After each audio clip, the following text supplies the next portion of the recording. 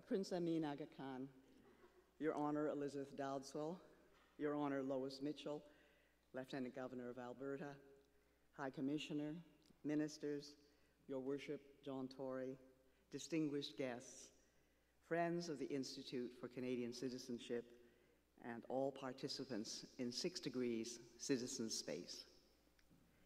Last year, when this prize was inaugurated at our first 6 Degrees Citizen Space, it celebrated and recognized His Highness the Aga Khan, whose entire life has demonstrated steadfast, unchanging commitment to the ideals of belonging and inclusion. It is these ideals which the Institute for Canadian Citizenship and 6 Degrees wishes to honor always. And tonight, we are so pleased to welcome his only brother, Prince Amin Aga Khan.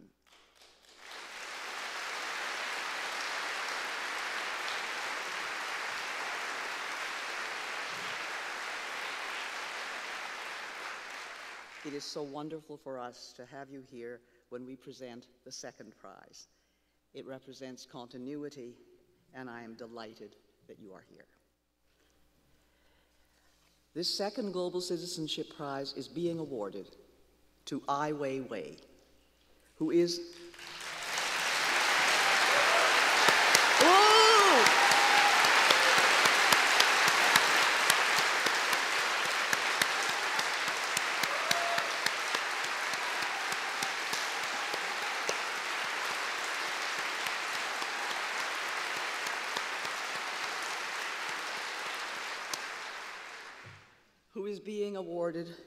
who is perhaps the best known artist on the planet today.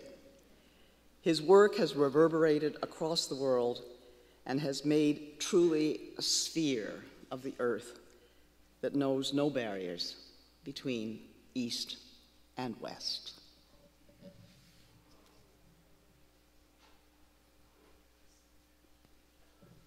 What does it mean to be an artist of conscience? For an artist, what does it mean to declare that a citizen should have a responsibility to act? Ai Weiwei is an artist, an architect, a craftsperson, a global citizen, and an activist. His life is defined by intersections. Born in 1957, he is the son of the revered poet Ai Ching. Exiled with his family to the remote northwest of China during a political campaign against intellectuals, Ai Ching was forced to do the dirtiest of menial labor. Ai Weiwei grows up in the company of his father's friends, who were also banned and humiliated artists. These years would have a lasting effect. As a young adult, he spends more than a decade in the United States and is inspired by the New York art scene. He takes portraits documenting himself in a place that is, for a young Chinese abroad, both liberating and isolating.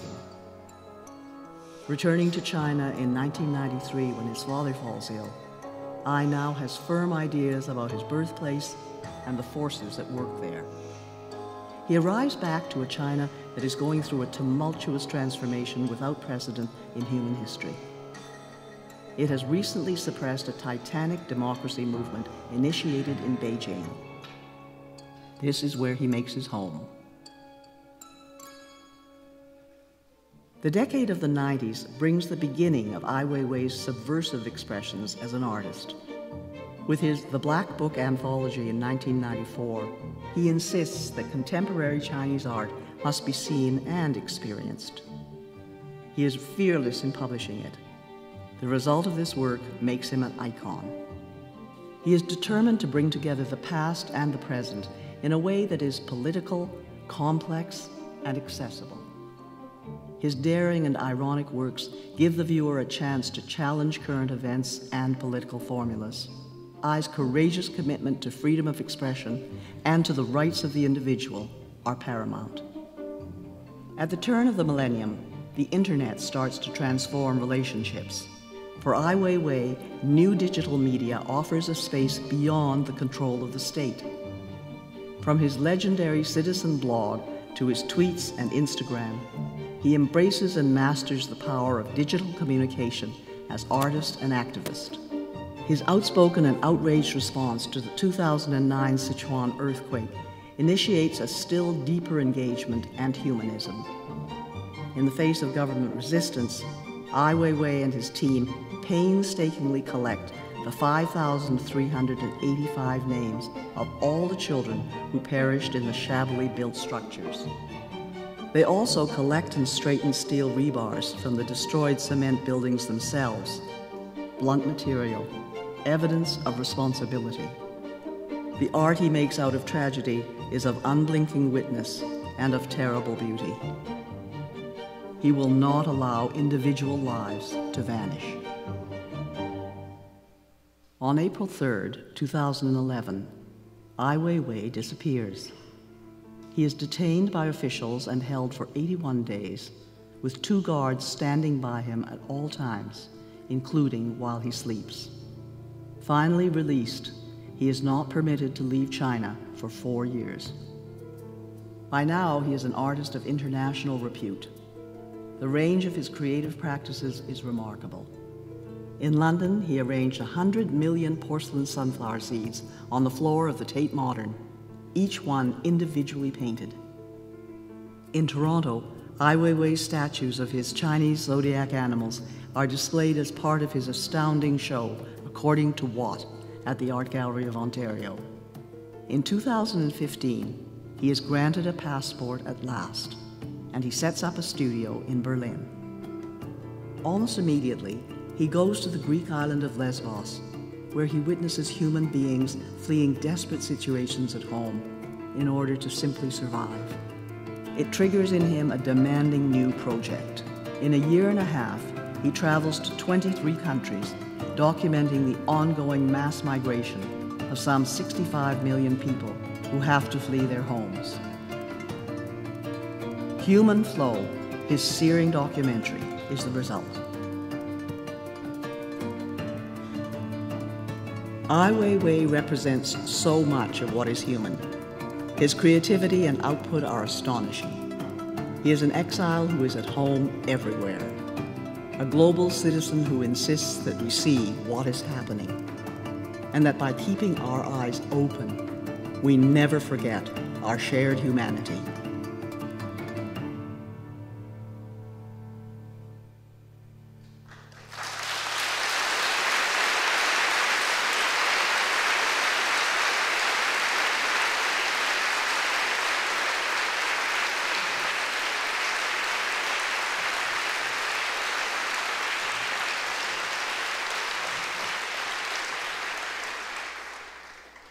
We are a round, spinning earth because of Ai Weiwei and his actions. We learned the pervasiveness of his courage, which could be seen in the dust that rose from the 100 million sunflower seeds in the Tate Modern's Turbine Gallery as people walked over them. The atmosphere of that courage emanates across continents, across divides, and across our consciousness now in the digital world. Being surrounded metaphorically by the dust of these wonderful sunflower seeds is the way in which we can feel enclosed in the acts of civic courage for which he is known. And certainly the Western world seems to be losing this, or at the very best, there has been a decline in courage, which is so noticeable among our political class, our intellectual elite, and unfortunately our young. We are failing, and we have failed, and we are making ourselves known by the feeling of the loss of courage, which unfortunately is extending across the West. Therefore, from the East comes a new expression of what courage is and commitment. And it is in the person and the work and the words of Ai Weiwei. Ai Weiwei is Chinese. Ai Weiwei has come out of a culture and a world which is rich, old, resonant, and in many ways baffling. He has created works of beauty, audacity, and hope. And he has done this under conditions that many of us would find untenable.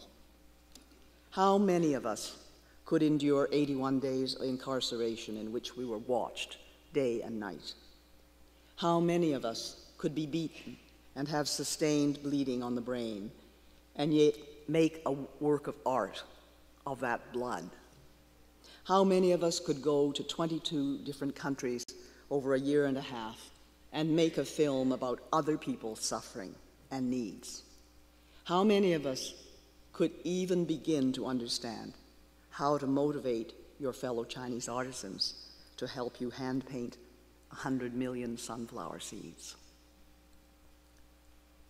Courage is the first of the human qualities because it is the quality which guarantees all others. Without courage, you have no life. Without courage, you cannot continue living.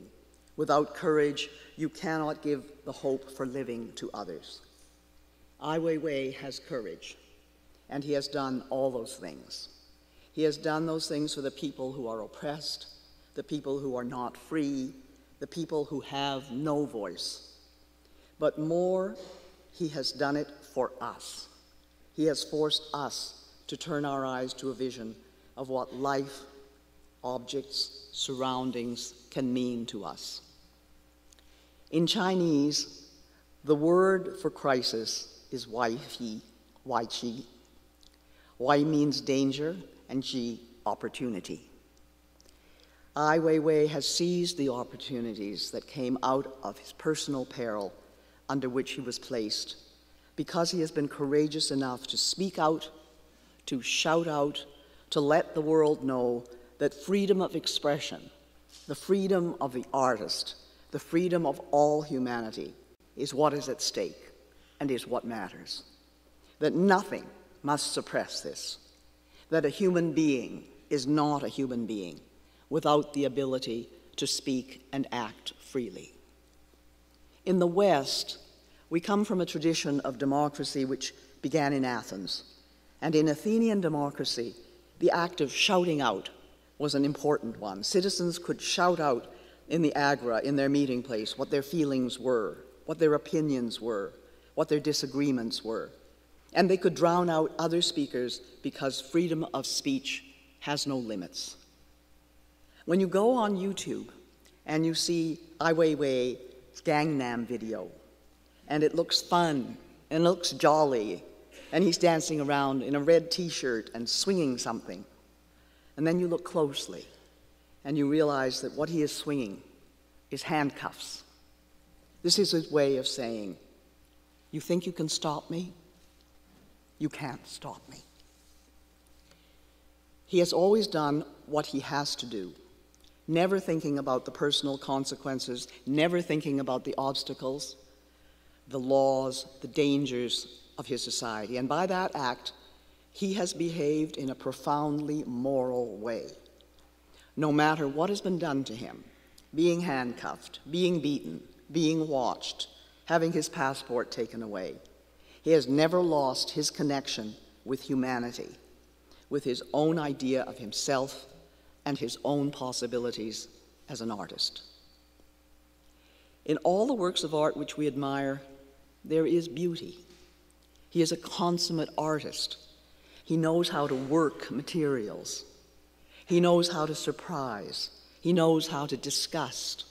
He knows how to shock. But all the while, his attachment to our common humanity is there. He is a loyal dissident and a voice of conscience. He is the most influential and multifaceted artist on the planet. One of the defining things about a great artist was stated by Akira Kurosawa, the great Japanese filmmaker. When I first read this, I was terrified and then became resigned because I knew I will never be able to be a great artist. Because Kurosawa says, to be an artist means never to avert your eyes. Ai Weiwei never averts his eyes. He looks at everything, and he functions as our eyes. And out of these visions that he sees for us, that he can be tormented, pleased, or intrigued by, he binds us to our common humanity. He speaks out when he feels he must do so. With the detention of the writer Liu Xiaobo, who won the Nobel Prize for Literature several years ago, he spoke out and said, "This does not mean a meteor has fallen. This is the discovery of a star." Ai Weiwei speaks against oppression. He never compromises. He is never silent in the face of power. He confronts oppression with corrosive humor. He makes us feel that we all belong to the same world. He makes us feel that he understands that we can all contribute, even if it is only by looking, seeing, and understanding. He transcends all boundaries in the different media in which he works. He has taken the crisis, which has made an arc over his whole life, and seized the opportunity to exercise his own talent as an artist. Ai Weiwei has suffered. He understands what human suffering is. In the most profound way, he gets to the roots of our common humanity, which we all share. We know that everybody in this world suffers, and he is aware of that. He wants to give voice to that. Therefore, his idea of what the world is and how we belong to each other through this common bond is the deepest and most profound expression of citizenship.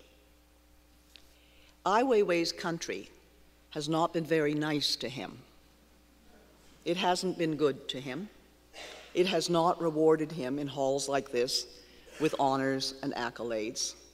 It has put him in prison. It has beaten him.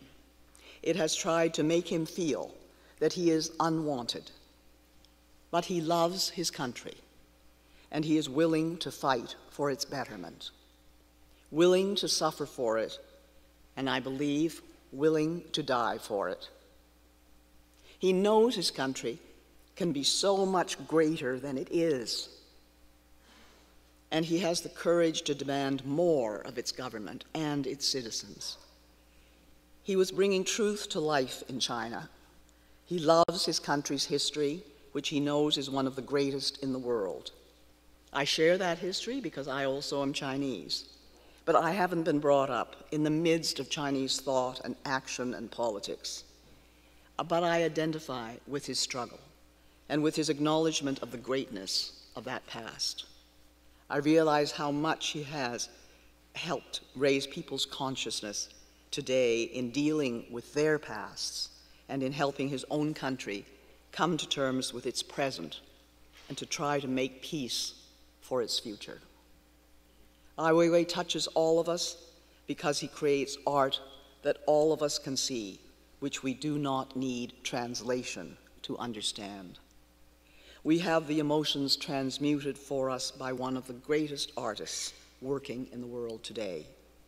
When we look at the work of Ai Weiwei, there are no barriers, there is no translation, there is simply the confrontation with reality, with commitment, with courage, and with action. Ai Weiwei is the definition of action. That is his life. That is his art. That is his gift. To commemorate this prize, I had a medal created by the sculptor Anna Williams, who lives in Ottawa. It shows the Inuit goddess of the sea, Sedna, emerging from the Arctic to pass a vulnerable world to the outstretched arms of a winged, triumphal guardian.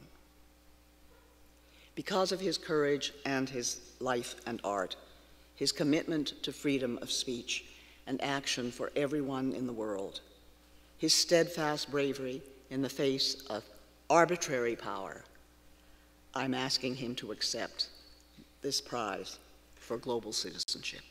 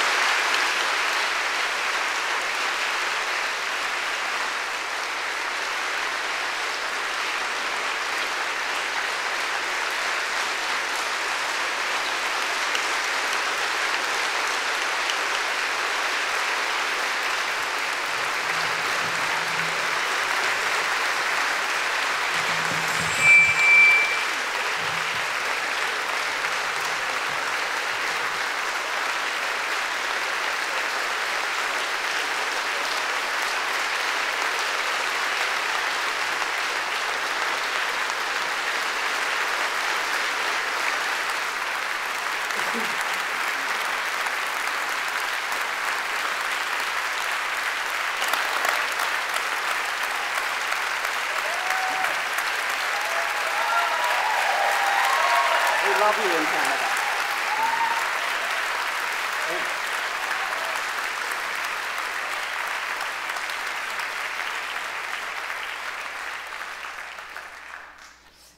Yes. Which side?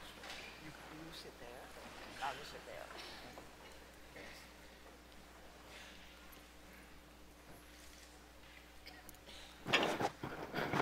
Well, in that little action, my microphone got disturbed, and they took all my papers away, so I have nothing prepared to ask you.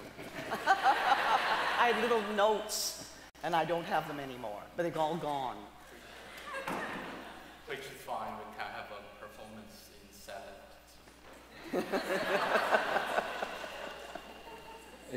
It's such a privilege and honor to be with you. This is my first trip in Canada, the second day. I would never imagine I would have this kind of occasion. Thank you. Thank you so much.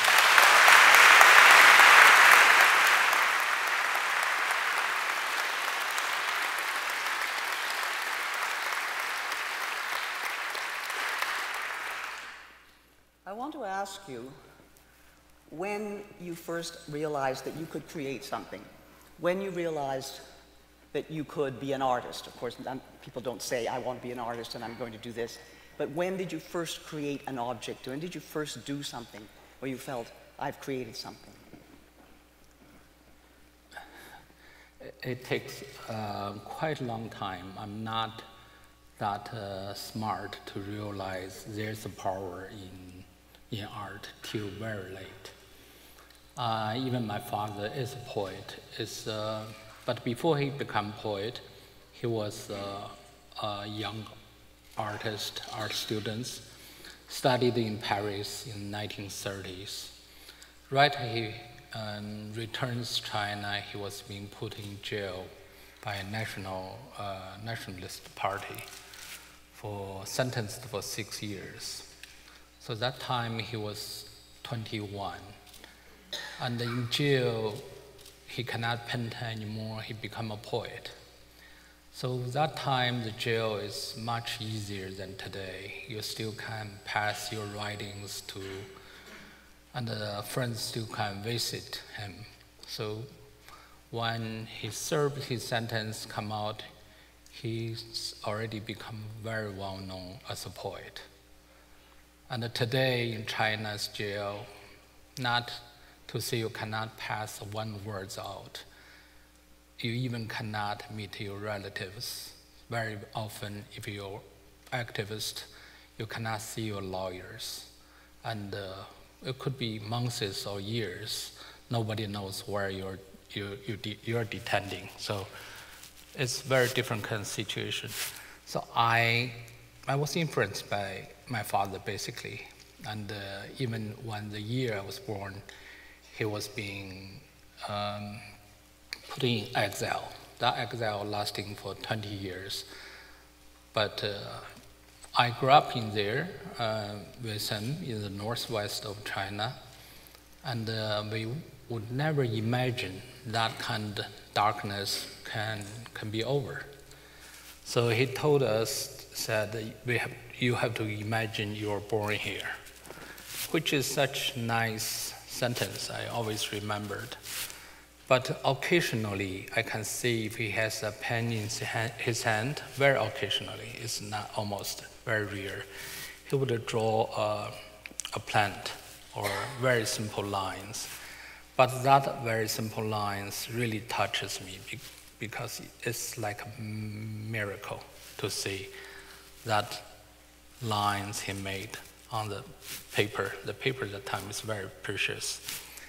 And so that gave me a very strong impression. You know, he can be beaten, insulted, but still there's the area nobody can touch it, which is art. And art has its own logic, it has its own realm, which nobody can touch it. So very often he has to work as hard labor, you know, to clean the public toilet, which is not toilet we see today. It's in the farming area. So basically, there's no water or no toilet paper there. So I will not describe this kind of toilet. But what is amazing, what I always can remember, and also as a lesson to me is, no matter how impossible to look at those kind of location, and after he's hardworking, when he comes out, that'll be perfectly clean. He would put a new sand on the earth, and to cut every corner very sharp. If you walk into that toilet, it's not a room. It has no ceiling, but you'll be impressed. It's always like artwork. But the most interesting thing is the next day will be very big mess again. So that becomes some kind of metaphor. And he in 5 years, he cannot really have 1 day of rest because simply he cannot bear the work if he stops 1 day. So there's a certain of this kind of public toilet in this village, about 200 people. And they keep them running day after day for 5 years, and cause him one eye become blind, and also other kind of physical problems. Because before he being this kind of hard labor, he's a poet. He's really doesn't know how to do any kind of physical work. So this kind of conversation will go on and on. So I'm sorry, It's all right. To answer how I become an artist. And I got enrolled in art university and spent 12 years in New York. I tried to make it short. I realized You don't have to make it short. I want to dwell on the New York years. So you did manage to go to university. Even because the family had been exiled, you did manage to go to university. No, that's after Chairman Mao died, and China first opened this university in 1978. That's first university opened after 10 years of shutdown of all the universities. So I got enrolled in Beijing Film Institute. Oh, you went to the Film Institute. Yes. So this film, which is so remarkable, which a number of us saw last night, Human Flow, I thought, this is his first film. I can't believe it. It's exquisite. It has wonderful shooting. It has wonderful editing. Its music is perfect with it. But you went to film school. You cheated. Shame to say that, but I did. And I did finish it. My part is more exciting, is I never finished university. I had a chance, so I went to United States because my girlfriend, she helped me. Her family is in United States. So I later got enrolled in Parsons in New York. And after half a year of study, Parsons withdrew my scholarship because I couldn't really take in the test of art history. You didn't like it? You didn't like it, or you didn't want to? I like art history very much, but I'm not so enjoyed about Picasso's girlfriend and all those things. And in New York, you don't really need to take art history lessons. New York City is art class, and you go to all the galleries, museums. You imagine you'll become one of them, but which I failed. And one day I remember after one group show, I took down my works and walked out to see there's nobody following me. Then I threw my work into the big garbage can. It's kind of shameful to bring those works back to your apartment, which is already piled up hundreds of works there, and then nobody wants one. It's such a funny time. And so I was quite smart. I said, no, I have to stop doing artworks because I was so passionate. I know if I'm doing that, I will simply have no place to sleep. I have to move out just with my works in my room. And yeah, so I enjoyed being a street artist to make a living, also doing carpentry work and house cleaning, babysitting, all kind of works. Babysitting? I did babysitting. What? Little girls or little boys? I couldn't even identify, but don't testing me because it's a very, very serious matter. So I just sitting there, I think it's pretty scary. The children never cried. And yeah, I did all kind of job. Well, to keep alive, and you spent a decade there, and New York is, even if you're living modestly, it's still an expensive place to be. Yeah, I would never imagine just 1 hour away we have a city like this, and I would try to escape if I know that. You could have come to Toronto and done housework. Yeah, in New York, even you have a lot of, it's very mixed city. Generally, you feel quite safe.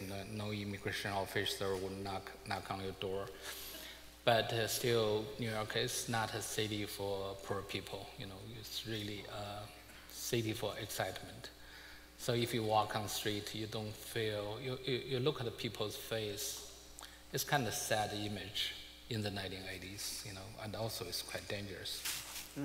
Did you feel, though, that there was a kind of light coming from the city that was exciting that you didn't find in China? I mean, it was different in China then.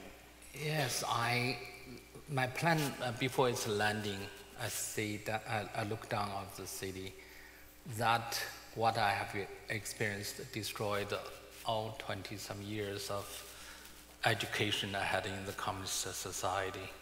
I think that city, I would die in that city, with that kind of energy, that kind of power. For young people is unthinkable. So I love that city, and till today I'm still very passionate about New York City. And the next month I will have a showing there. Well, that's the interesting thing. You're going to do a show. You're right now preparing Good Fences Make Good Neighbors, which the city has initiated. It's not something that comes out of a museum. The city wants you to do these things. What is the nature of it? What is the nature of the city engaging Ai Weiwei to do good fences, make good neighbors?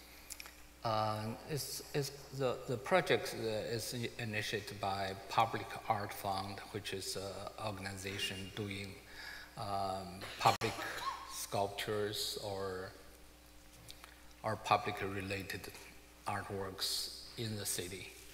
So I had that chance for, we have been talking about it for many years, but I hesitate.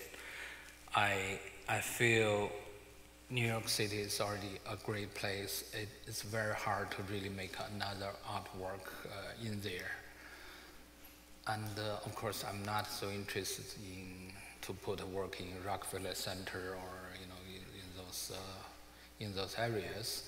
So it's very hard for me to really to go back to the city with such emotions I had, but to really think I can contribute something to the people in it, which the city belongs to. Until very late, I come out idea to work with the issues of fences, border, and neighborhood, and all those concepts. So, and I come from American poet's sentence: "Good fence make good neighbors." That's the Robert Frost poem. Yes, the Robert Frost, very American poet, and I think it's interesting to talk about this issue and at this time. And so the city, the mayor, and the mayor's wife, and almost in every level of the city really supported my idea. And so there will be 100 pieces placed in different parts of the city? It will be exactly maybe over 300 pieces. Over 300? Yeah, it's going to be over 5 boroughs, and yeah, nobody can really avoid to see it.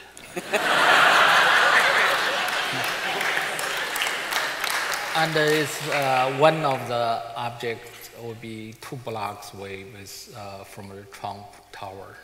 And, it's a golden cage. It's very. I will make sure.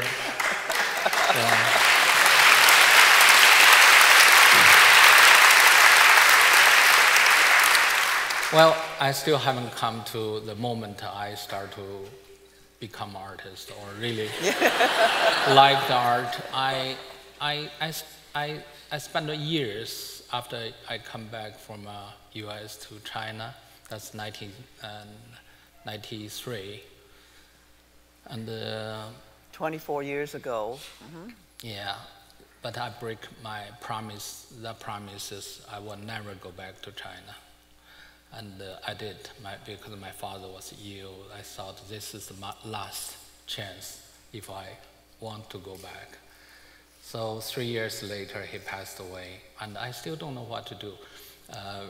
So I have a lot of knowledge about art, so I published magazines, organized the first art space in China, and trying to promote some underground movement in China. So I did several years and made an art exhibition, which is like a groundbreaking exhibition called Fuck Off. And yeah, Is that translated into Chinese? Chinese is called non-corporate, something like that. You know, it's much more intellectual. And yeah, you know, Chinese don't want to take dirty words. They only do dirty things. And you know, even then, I don't feel I want to be actively to do my own work. But only till 2005, I skipped a little bit. I become an architect. I become a very well-known architect in China. So somehow involved. I love the way you said that. I just became a wonderful architect. You know, everything come as a surprise in my life, even today. You know, it's what an ironic thing. You know, you never expect you would walking that path, but it turned out you are. And I built my own studio. The reason I built my studio is my mom tired of me. She thinks this boy maybe never been in the United States. You know, doesn't have U.S. citizenship, or it doesn't know how to drive a car, or it doesn't have, you know, many things I don't have. I never married that time. Yeah, and then I never graduated from a university, which is most unacceptable in family like my family. You know, I think something's wrong with this person.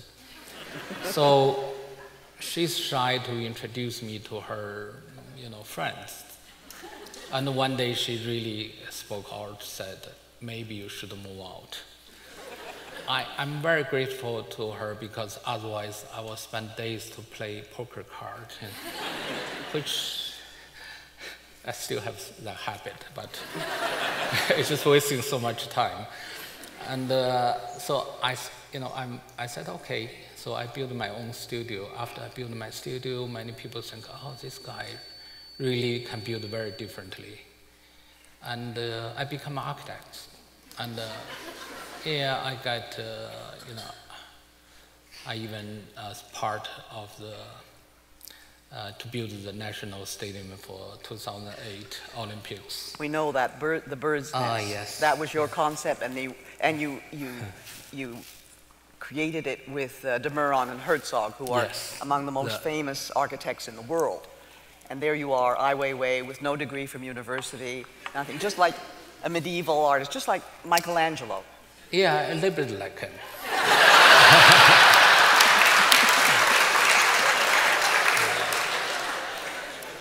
that year, 2008, I said we quit the architecture practice because in China, the architecture is so political. You have to work with the government. You have to work. It's so hard to get any project done. So, and by 2005, something miracle happened. There's something called the internet. So the state agency called SINA, they said you're so well known and you're so have so many opinions. And that time I had a lot of interviews in fashion magazines. They think I'm some kind of style or culture commentator. So they opened a blog for me. I said, no, I never touched the computer. I don't know how to type. They said, this is easy. We give you an assistant. I said, oh, wow, this is, I tried. But after the first day, I tapped only two sentences on the internet. It says something like, express yourself, need a reason, but to express yourself is the reason. And after that, I couldn't stop. I ended up each day for 4 years, I would write 3 blog articles. And the next morning, I realized those blog articles have been read by about 200,000, 300,000 people, reposted. So I really had a great illusion. I thought, oh, why we need to demonstrate or to organize a party, it's so easy, just write an article. And it's like I can cause a riot on the internet every day. Every day. And of course, as a result, all my blogs being shut down in the same second. It's in 3 different blogs. And my name can never really appear on Chinese internet anymore. So that moment, when I touched the computer, I become an artist, a real artist. I get so excited. And day and night I was staying in front of the computer, and all the people around me think this guy is really changed. You gave me a revelation when I read something about, you said that Chairman Mao never said anything, never gave a quotation larger than 140 characters, okay? And then I realized that tweeting in China is completely different because each character is a word, whereas I'm struggling away to do 142 letters, right? And Yeah. it's not the same thing. No, You get no. much more as a Yeah. Chinese, and the Japanese, I suppose, and the Koreans would have much more as a Twitter because they have 140 words, whereas we only have 142 letters. Yeah, Chinese use 4 words can structure a story. And 140 words, you can write Chinese history. It's true, it's not... How would you write Chinese history in 140 words? Just start. I can maybe contribute, but you could start. Yeah, since so many Chinese history has been erased, you maybe only need 2 words to write about it. Yeah, it's a pity, we don't have a clear... with this kind of censorship, we don't have history. And we don't know exactly what happened in the past. Is that true of young people growing up? I mean, you have a son who's 8, he would be just starting school. But if he were in school in China, he wouldn't be taught your history, he wouldn't be taught anything before the revolution? Is that what's happening? Is memory being erased? Not only before the revolution. And today I see somebody post an image. The officials would study my case, of course not mention my name, as some kind of dissident or foreign influence trying to subvert state power. So they not only erase the history, but they really distort the reality. So that kind of state, you can see it's very busy because since it happens every day and there has to be very busy to just to distort all those information and to really censor all the information comes up. So most university students doesn't really know what happened in 1989 or Cultural Revolution. They don't know it no, because it's not allowed to be thought, really. You're not allowed to be reproduced. Yeah, there's simply no free information about not only history, even about the current situation. How can people live like that? How can a whole nation live like that? That was my question. I thought, I can help a little bit because how can people live like that? But people do live like that in many societies. It's not a general condition we can live like us in here today. In many place or nation, people have been living under very limited information or facts. And that is the condition of how this territorial society can survive. Without that kind of condition, this kind of society can never really survive for one day. But it seems now that China is in a state where there's enormous materialism. People are very, very rich there. They can travel. They can go places and see things. And we have Chinese tourists everywhere. So how is it still kept restricted? Or is it only restricted to people who want to think different thoughts? Actually, it's very hard to answer. For me, it's not logical to see a state has established over 60, 80 years, still doesn't trust its own people, never let its own people to see a voting ticket. And no freedom of speech, no freedom of press, there's no independent media, and there's no another party there, and there's no independent judicial system. So in the past 30 years, in so-called open up, China become a very vibrant market and also labor market, both consuming and labor market. So it accumulated a great profit from doing so, and also it become quite powerful in the economic performance. But still, certain things never changed, such as the facts I mentioned before. And two of my lawyers, human rights lawyers, are still in jail, and many of my friends are still being detained without trial. And I always wondering how far this kind of society can maintain. If you, of course, you can control people, but not to give them dignity of individual freedom.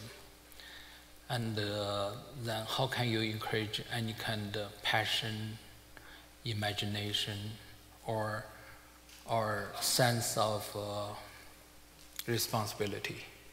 Because you never trust a power, the power which doesn't have legitimacy, because it's never been give a chance for people to vote, to give out opinion, not even to vote, to speak out.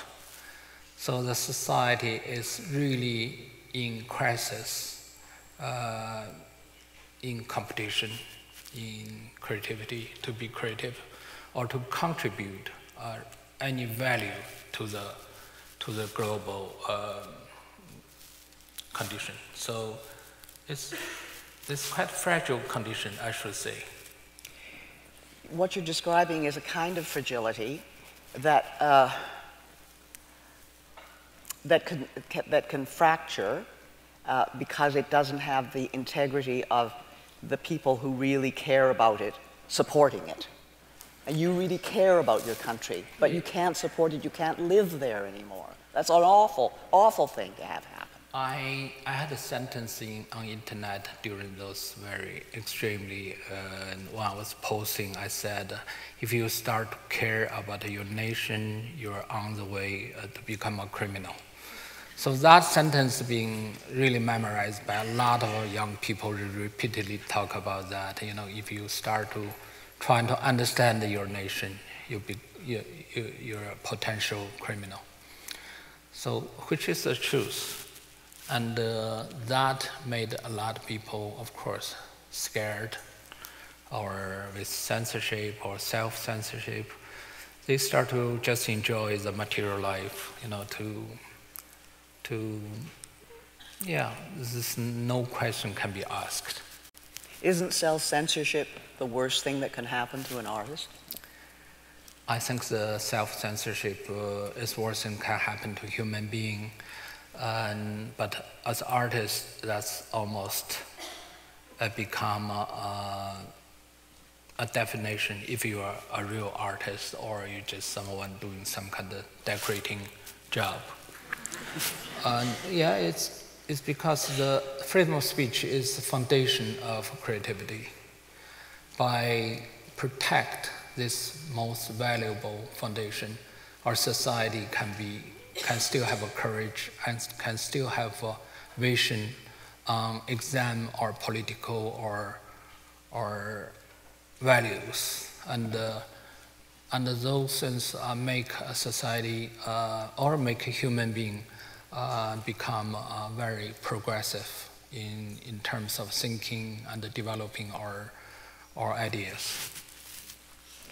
The government did things to you like tear down your studio, they interrupted all kinds of things in your life, they confined you, they took away your passport, and finally they gave it back. But everything is arbitrary.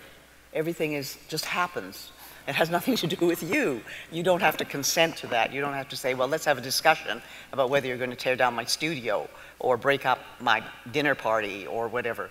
Everything is arbitrary. You cannot live, surely, as an artist that way. That's why you've had to leave. Well, I tried to make an argument because I thought I have internet. Even I may fail, but the argument still can survive. So I did. I tried many ways, but till one day they put me in this secret detention, which I never got really scared, but still, if you've been totally cut off from a reality, that's the kind of experience it's hard to even to describe, because you are so lost when you feel your language, your knowledge, your memory doesn't really support you. You know, all your judgment, it does not function anymore. And because you're totally living in a condition which is no way there's any sort of a communication. The soldier would just look at you without eye blink, just like this.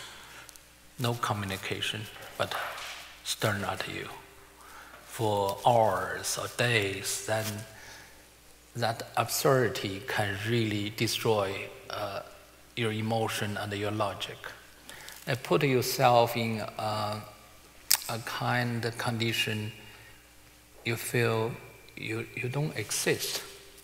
You know, you feel you're so vulnerable only because nobody recognizes you as a human being. So those kind of feelings are quite strong. So when they telling me I will be sentenced over 10 years, and after your release, your son would never recognize you. So, and your mom, of course, will pass away. So those things also really can hurting you, because it sometimes builds some relations for you to think about how fragile you can be. Somehow, I don't really know, still I don't know why they released me. And even that morning, I don't even know I will go be released. I thought I had to be sentenced over 10 years somehow. But I got released. And there's no explanation, except they would ask me to commit to say my crime is not subversion state power, but economic crimes. So they even design the crime for you and also ask you not to say what they have been interrogating you. So then this game become very strange. It's become, but this is more ridiculous is like they play with no rules, but which also is not so scary, but they play with the rules they can change every moment. So then you feel, how can you play with this game? Because the rules just changes when your partner or they can, before they make a move, they change the rules. So you can never win this game. Of course, they want you to know you're vulnerable, you can never win this game. Yeah. You were able to make a work of art out of that incarceration, and we saw it in the video. You made the room where you were kept, you made a model of yourself, you made a model of the guards who were watching you, and you look like stuffed effigies of some kind, rather than human beings. But you were able to translate that immediately into art. Into a thing that people could look at and assess in a different way than you have lived the experience. Yeah, with this kind of very limited possibilities, of course, it still need a challenge of so-called courage, because how can you reveal how you're being detained? This is unthinkable for the secret police. But every second when I'm sitting there, I have to sit like this all day. All I think is, if one day I will be released, I'll make a sculpture about that. And that's probably the only possible revenge you can have. So I start to look at all the measurement, how many tiles, how many, all the details, but the room is so plain and it's almost nothing you can remember, but still after many, many days, I can memorize everything. And yeah, at the beginning I try to memorize what happened in my life, from very beginning, from every memory I could have, until, I've been arrested. So I realized all my life, I only need like a week to recall all the memories. After 1 week, my memory is so empty. It's like I have nothing to think about. And so I start to remember all those details, traces in that room. Of course, I cannot look like this. I have to really always look like this. And I have to report every move to the soldier standing right in front of me, and to see if I have to scratch my head. I have to say, please give me permission. Very often he will say yes. Then I start to scratch my head. Then I would say, I finished. So, it's very formal. That kind of training is really very formal. And so then after I released, I made that sculpture of how I take a shower or how I sleep. And one day, police still come to see me every week, or I have to go to station every week because I'm still in detention, soft detention. After release, you still so-called probation or something. They cannot do it because they never really accuse me formally. as a criminal. And, but still, I'm in probation. And one day, they asked me, said, how could you remember everything in that room? He's very sincere. He looked at me and says, how could you do that? I said, yeah, you're dealing with an artist. But at that moment, I sense they are totally giving up in some sense. So they know whatever they teach me will become an artwork later. Even one day they said, well, we realize you become so well-known only because of us. Is that true? I said, absolutely true. Without such a powerful nation, how can I become so famous? Then take them a quite long time to think about a sentence like that. It's true.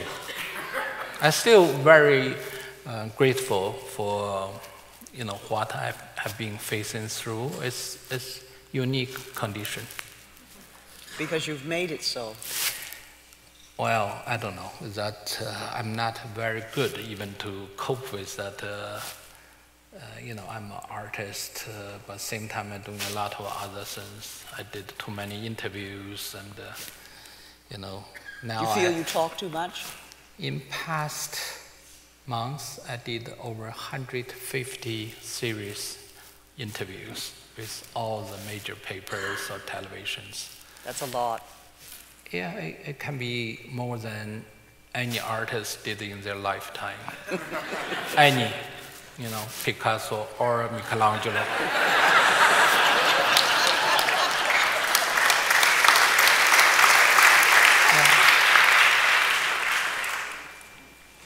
Well, you're doing a lot of it because you've made this wonderful film, Human Flow, and that's part of making a film. You have to sell it. You have to sell, when I say sell it, I don't mean that in dollars, although that is important. That is important too. No, that's the right An words. artist has to make his living. It's the right words. I don't make living through the film. All the income will come to refugees or NGOs. That's good. And during that 2 years, I only means I have a better way to make living because one filmmaker, my friends, told me, Weiwei, that time I didn't touch film. He said, I said, why you have to make such an effort to go to everywhere? And he said, well, you don't know it. If you make one artwork, take one collector to buy the work, and that's very expensive. But if I make a film, it takes millions of people to contribute a few dollars, then maybe the film, if it's successful, and could be easily forgotten. So now I'm making film, I experienced it. I will travel to 20 different nations or cities, and sitting like this to repeat this story. And maybe we can drag a few people to see this film. And so I still think it's very important, a temptation. It's not a great film, but it's good effort. It's very good effort. It's more than a good effort. It's a best effort. It's only a good effort of one artist who thinks this very important issue. If we see 65 million people lost their home, this is human tragedy. So we cannot pretend we don't see it. So that's all.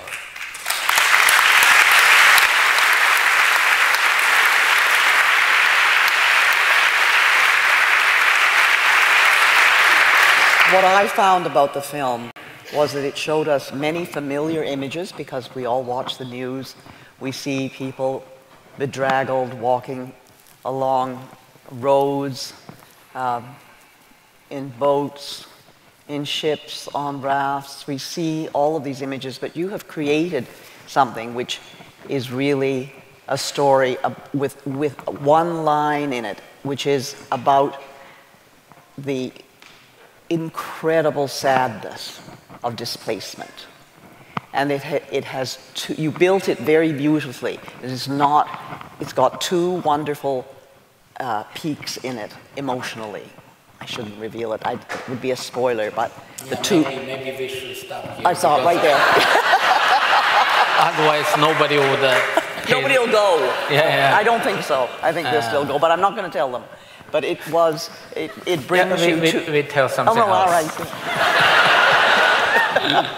I think they will still be tempted. It's coming out on October the 20th. Elevation Pictures is putting it out in the cinemas, and I urge you very much to go. I'm begging you to go.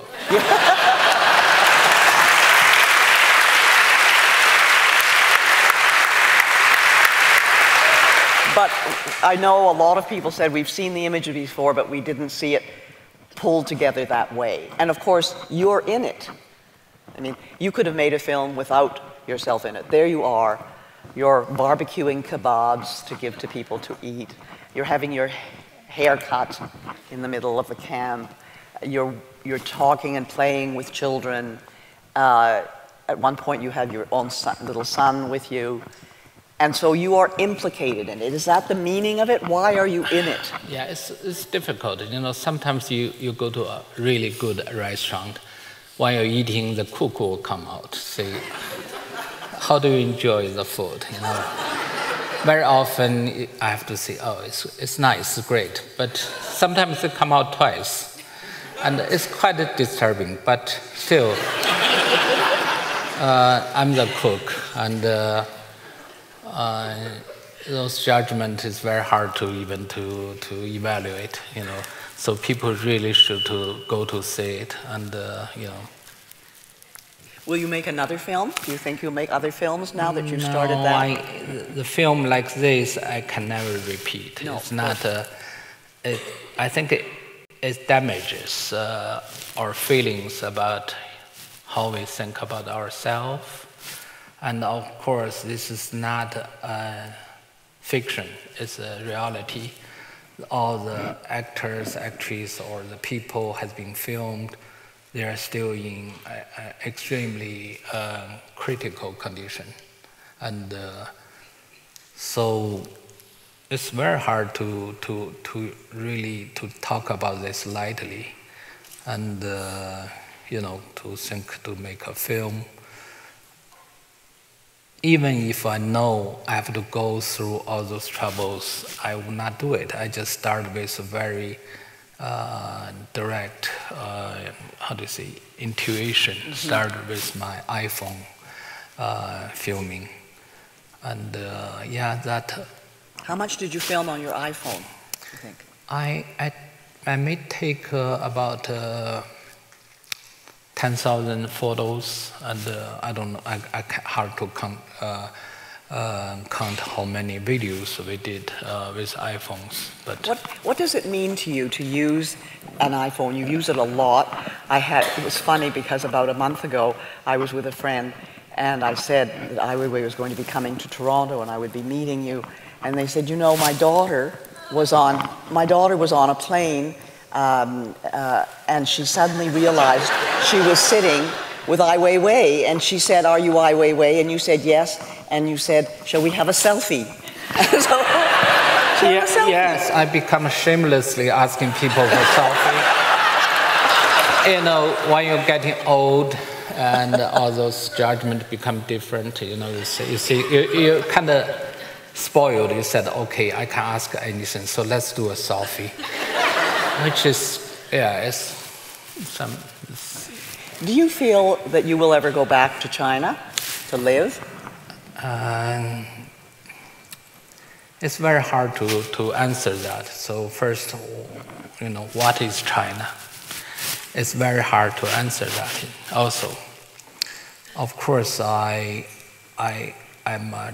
still holding a Chinese passport, and my mom is still in China. And, how old is your mom? I speak Chinese. I love Chinese food. My mom is 85, and but recently on the phone, she said, "Don't come back." You know, this is the only wish she gave to me. Said, "Don't come back." But I will go back. You know, I'm not scared, and I move out only because I don't want to give my son same kind of opportunity I had with my father. So I think my son should move out. He's only 8 years old. The time he moved is only 5. So I think he's a little bit too early to understand what happens to his father. But you would like to live in China. Ideally, that is where you would like to live, not in the excitement of the art scene of New York or of Berlin or Oslo. Now they've got a wonderful piece. I'm not so enjoy the art scene in anywhere. And I can be doing other kind of job. I always say I can be a cook, I can be a barber, you know. It's no problem. I can have a happy life in any other type of profession, and also I still can build, and you know, it's not a problem for me. It's just, and also I do care about China, but not with this kind of patriotic thing, you know. I just think the people, the 1.3 billion people, deserves better living condition, and it deserves a better understanding about humanity and human rights there. So I made those arguments. I will continue to make those arguments. And I don't know how strongly it would affect that society. So, do you have any idea how you affect them? Do you ever get any word out of that monolith that covers that very strong power, that blankness, really? Do you ever get any idea of it? Yeah. Of how you have affected them? Their moment, you know, when I was released, the government put a tax bill like 15 million Chinese yuan. This is the only case in this nation's history ever put this kind of tax, huge number on an individual. And but by law, if you have to defend your position, you have to deposit half of the money to make any kind of argument. So this is tax law. So we decide to make that argument, even that's almost impossible to find that money at that moment. So on the internet, there's a movement to say, we like to give you this money. So in 10 days, we gathered about $9 million.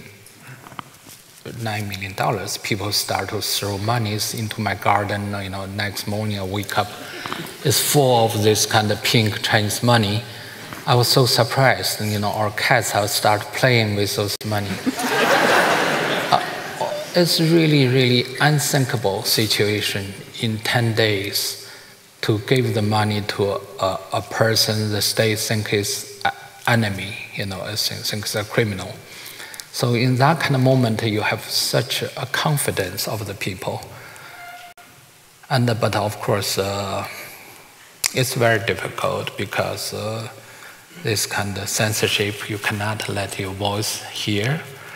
That was a moment because the tax fined me. They gave me a window so I still can make some argument, but now it's not possible. But a lot of things are still possible for you, Ai Weiwei, and they will be possible because we want you all over the world. We wanted you in Toronto, and I'm so thrilled that you came to be with us. Thank you for your time.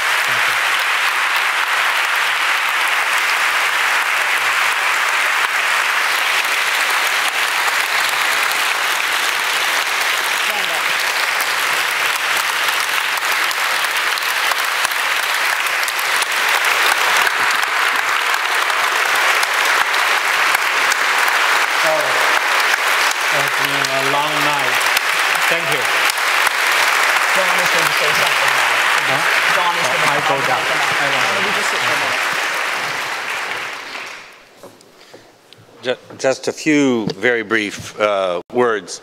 First, thank you very much for coming and accepting the prize. You do great honor to all of us, Ai Weiwei. 3 days ago, the second annual 6 Degrees Citizen Space started in this Kerner Hall with a very moving citizenship ceremony in the lobby. And that night, the great Michael Sandel stood on the stage, many of you were here, and engaged in an astonishing conversation about immigration and justice and ethics with all of you who were here, a hall as full as tonight. And then we've had yesterday and all of today 4 of our great 360 round tables with sort of 400 people in a circle discussing the issues of citizenship. Last night, Weiwei's wonderful film, and tonight, of course, the prize. 4,000 people from 22 countries, a very strong indigenous voice both in the organization and in the presence. We tried to make sure that almost every event, about half the public were, and the participants were in their teens or in their 20s. 6 Degrees Citizen Space is a movement in troubled times, a movement to try to first create the language to fuel a discussion which is not fear-laden, which is not about exclusion, which is about inclusion, which believes in immigration, in welcoming refugees, in citizenship, in diversity, and in belonging. Already since the first 6 Degrees last year in this hall and at the AGO, we've had pop-up versions of 6 Degrees in The Hague and in Vancouver, and in this coming year there'll be several more of these pop-up versions around Canada and throughout Europe, and perhaps in the United States, and perhaps eventually in Asia.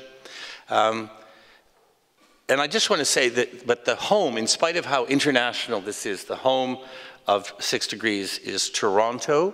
I look at the bear when I say that. It's Toronto for a very good reason, which is there are 5.5 million people here, the majority of whom were not born in Canada, and there is no other large city in the world which can say that. It makes it a very special place, not to have all the answers, but to have this discussion in an atmosphere which is with comfort, with fear, and with the ability to disturb ourselves by asking all of these questions. But it is also a very important international movement because the troubled times we're in are everywhere, including in Canada, no matter how happy we are that we're not quite in the situation of some of our neighbors. So I would simply say, and we would simply say, you've turned off your telephones, turn them on, and put in your calendars right now that the 3rd 6 Degrees Citizen Space will take place, opening on Monday morning, September 24th in Kerner Hall with a citizenship ceremony, and will close in Kerner Hall on Wednesday, September 26th, 2018, and in between we'll be at the AGO, and we hope you will all be there because this is a discussion, this is a cause, this is a movement, this is urgent in our times to show that that we around the world represent the ideas of inclusion and belonging and are not afraid by the other. Merci beaucoup, Miigwech.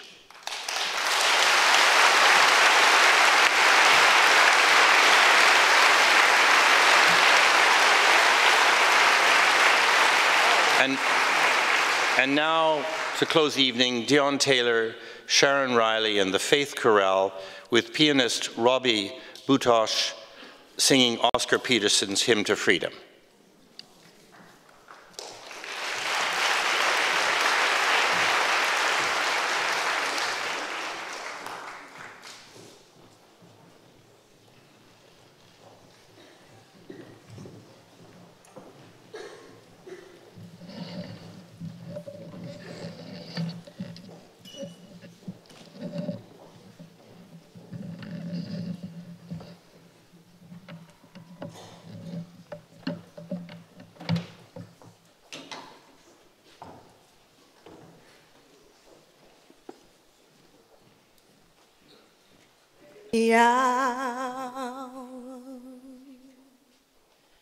Any day, all the time, soon will come when men will live in dignity.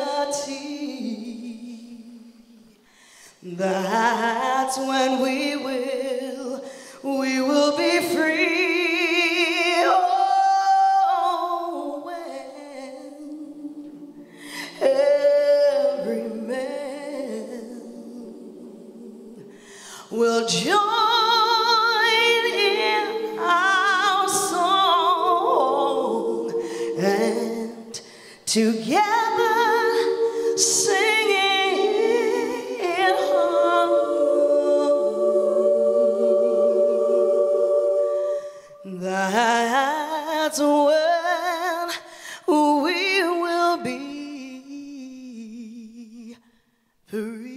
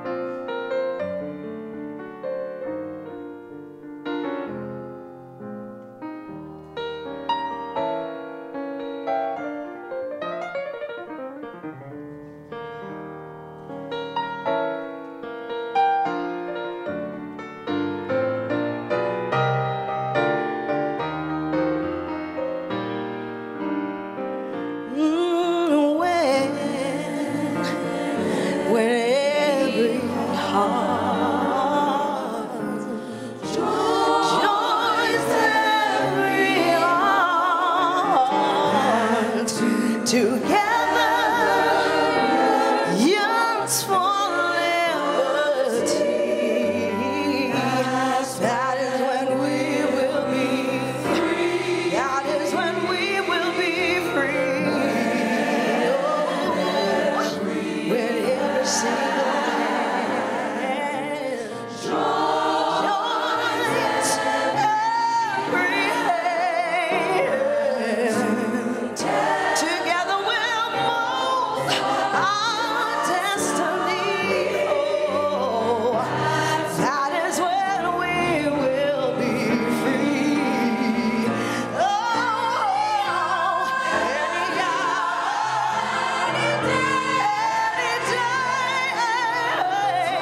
the time soon will come when men will live in dignity. Oh, that is when we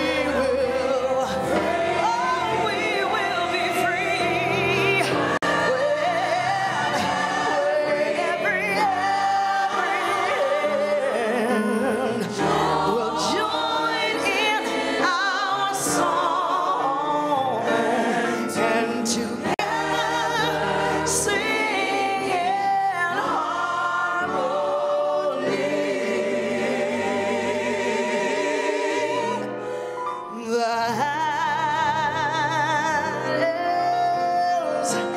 That is what we will be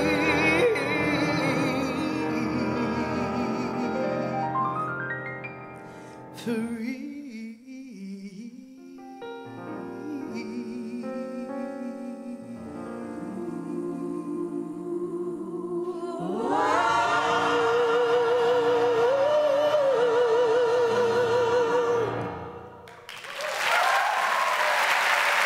Thank you. Sharon Riley and the Faith Chorale. Robbie Botosh. My name is Deion Taylor. Thank you so much.